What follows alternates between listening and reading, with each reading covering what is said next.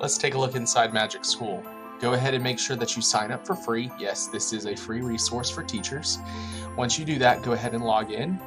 It is very easy to log in with your Google credentials or whatever email address you would like to use. And then once you are in, you will notice that the platform provides numerous tons of different types of resources that you can utilize for any of the content areas. But specifically for social studies, I really have enjoyed the text leveler tool, as well as a couple of the other tools like the YouTube video question generator, and then how to make certain topics relevant. I think that that's a really great one. The nice thing that you can do is if you click on the star button, it will allow all of your favorites to be populated up at the top of the screen when you first log in, so that you can easily access the ones that you like.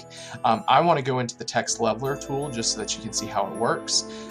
You're going to easily pick the grade level that you want. Let's say you're teaching 5th grade, but you got a couple of students reading on a 3rd grade level, and you want them to read this article from the History Channel.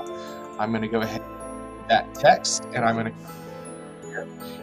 to paste it in, and then I'm going to generate the text. What you're going to see is it shows that the text is written on a 3rd grade reading level, and it's going to change the text so that students can read it within that level.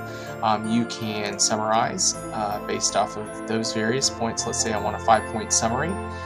You could put those 5 points on the back of the reading, so after students read through the article, they can review to see if they've got the 5 main points.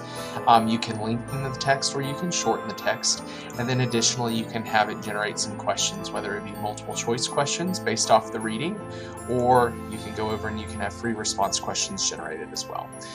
It's also in beta, but there is a translate feature, so if you have students that might speak a different language, maybe Spanish is very popular in your school district, you can click on that and it will utilize the AI functions to go in and translate the reading into Spanish for you. So a lot of different resources here.